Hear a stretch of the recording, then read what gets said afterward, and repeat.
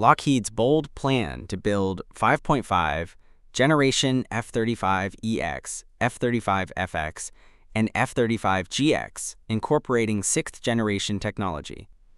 After losing the next-generation air dominance contract to Boeing, Lockheed Martin CEO Jim Taiclet confirmed plans to radically enhance its proven F-35 platform with 6th-generation technologies, and offered some ideas about how the 5th-generation fighter could be transformed.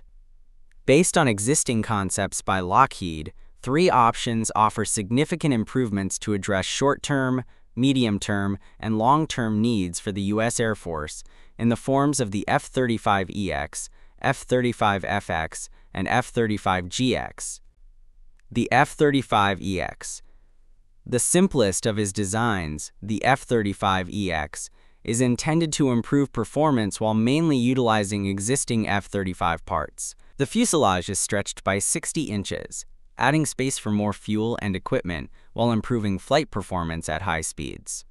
A canard has been added to the front of the aircraft, increasing lift and assisting with pitch control. Space for an additional 4,000 pounds of fuel increases the aircraft's range, and an external tank accommodates an additional 500 pounds of fuel. The F-35FX. The F-35FX, meanwhile, utilizes more advanced technology to bring the F-35 closer to 6th-generation performance. The design is built around the same fuselage proposed for the EX, though with a radically different tail design. Cummings said that the FX, a medium-term solution, would be fully tailless and similar in appearance to Lockheed's X-44 multi-axis no-tail aircraft concept. The FX would also feature delta-shaped wings that produce a lower radar signature and deliver better performance at high speeds, along with a 50% increase in internal fuel capacity compared to the F-35A. The F-35GX. The F-35GX, a longer-term solution that builds on the FX design, but with even more radical changes to maximize stealth.